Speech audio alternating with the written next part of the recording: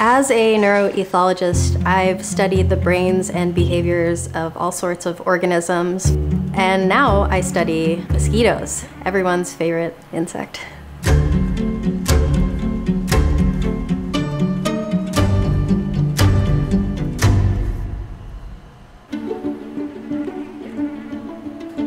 Female mosquitoes, they drink your blood to help develop their eggs, and then they go lay their eggs in standing water.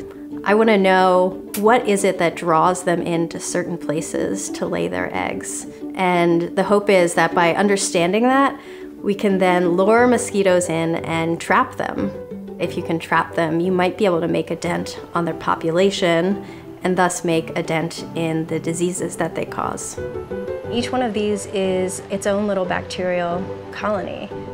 In science, we're always building upon old knowledge, so you never know kind of where the knowledge that you uncover will lead to next.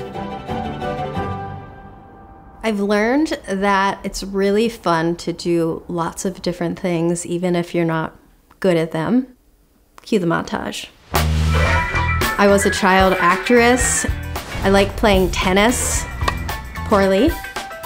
I like to make different kinds of art. I made the podcast Rad Scientist. This is Rad Scientist.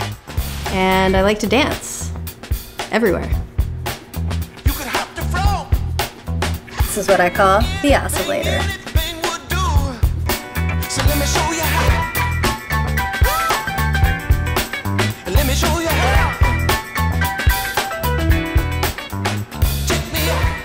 I think trying anything that sparks your interest, even if you aren't particularly good at it, is just a really good way to discover yourself. And I mean, who knows, you might find something that you're actually good at.